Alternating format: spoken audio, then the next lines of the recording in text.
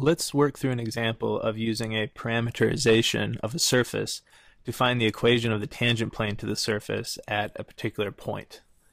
So in this case, M is our surface given by x squared over 9 plus y squared over 4 plus z squared equals 1. And if we look at some particular point on there, the idea is that because the surface is smooth, there'll be some tangent plane.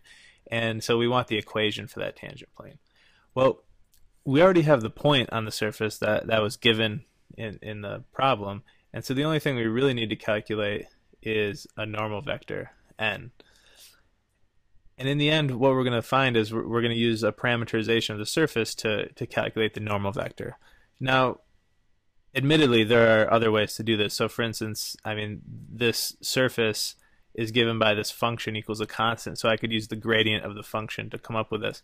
But the idea is we're trying to get a little bit more comfortable with using parameterizations to accomplish things. Specifically down the road, we want to do surface integrals.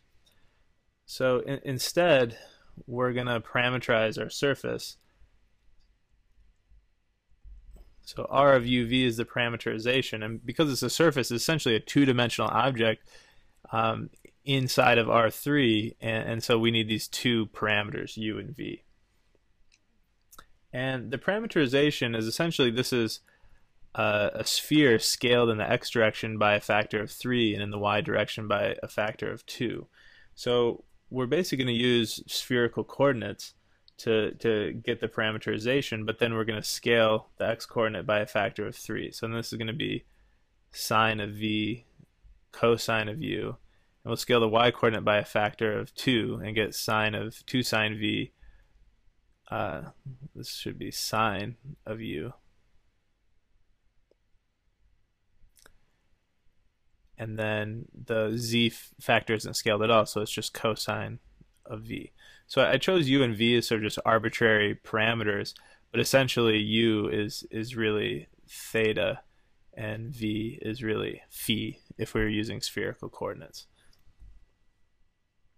Okay, so how do we compute this normal vector n?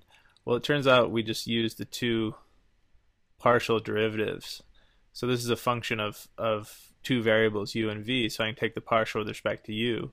I get minus 3 sine v sine u. I get 2 sine v cosine u.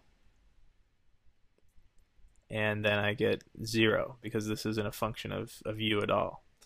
Then the partial with respect to v, I get 3 cosine v cosine u, 2 cosine v sine u, and then I get negative sine v in the third component. Okay, and so it turns out if I take r sub u cross r sub v, I'll get a tangent vector to the surface. Now, why is that? Well, essentially, ru and rv are tangent vectors to the surface, and so because the cross product of two vectors is perpendicular to both vectors simultaneously, it must be perpendicular to the surface. So n of uv, so the normal vector at the point r of uv, is given by r sub u cross r sub v. Now, I wrote these vectors out sort of purposely one over the other, so that then I can sort of think of I, j, and k and use the standard method of using a determinant to calculate this cross product. So for the first component, I get the determinant of this 2 by 2 matrix, and so I get minus 2 sine squared v cosine u, and then minus 0. So I get minus 2 sine squared v cosine u.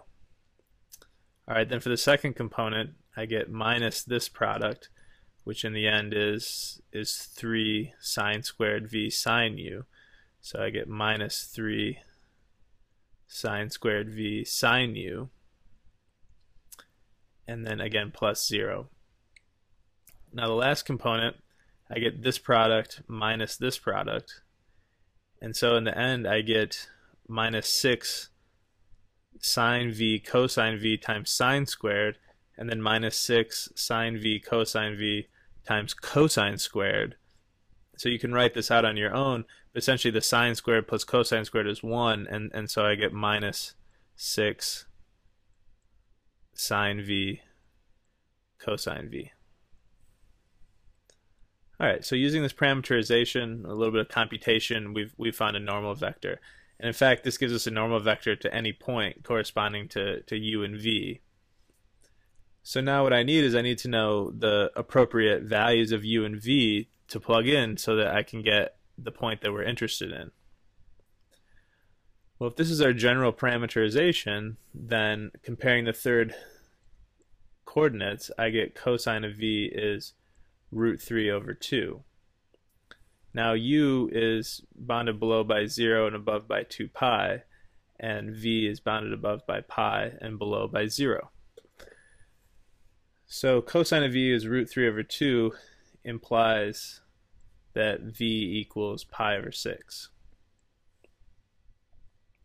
Alright, so we know what v is, and now we're going to use the first two coordinates to figure out what u is. In fact, we just need the third coordinate. So we have sine of v is equal to 1/2, and so the first coordinate is 3 times sine of v times cosine u. So we have 3/2 cosine of u is equal to, well, the given value was 3/2 times 1 over root 2. And that implies that u equals pi over 4.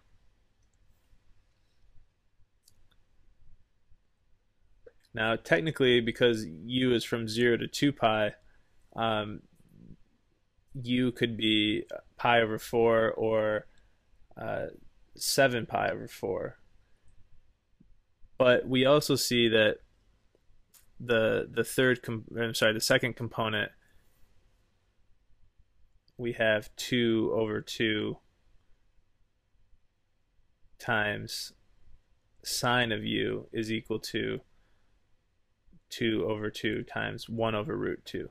So because sine of u is also equal to 1 over 2, that says, so this really says it could be pi over 4 and 7 pi over 4, but the fact that this sine of u equals 1 over root 2 eliminates this second option, and so we know that u is equal to pi over 4. So then our normal vector that we want for our specific case is n of pi over 4 comma pi over 6. And so now we just evaluate. So sine of pi over 6 was 1/2, so I get minus 2 over 4, and then times cosine of u, which is 1 over root 2. And here I get minus 3 over 4 times 1 over root 2. And then here I get minus 6 over 4, and then the cosine of v is root 3 over 2. I'm sorry. This is 1/2, and this is root 3 over 2, so I get minus 6 root 3 over 4. Okay, so the tangent plane has the equation given by, so these are the components of the normal vector. So I get minus 2 over 4 root 2 times x minus, and then the x coordinate of the point, 3 over 2 root 2, and then minus 3 over 4 root 2 times y minus 2 over 2 root 2, and then plus, actually minus 6 root 3 over 4 times z minus root 3 over 2. Okay, and so this is the equation in xyz coordinates for the specific tangent plane to the surface M at the given point. And again, there are easier ways to do this using the gradient of this function. Nonetheless, we wanted to practice coming up with a parameterization and then using that to find the normal vector, and just so we sort of understand how all this work with parameterization sort of interacts with calculus we've done in the past. So in the end, we computed this equation for our tangent plane using this point and this surface and this parameterization R of uv.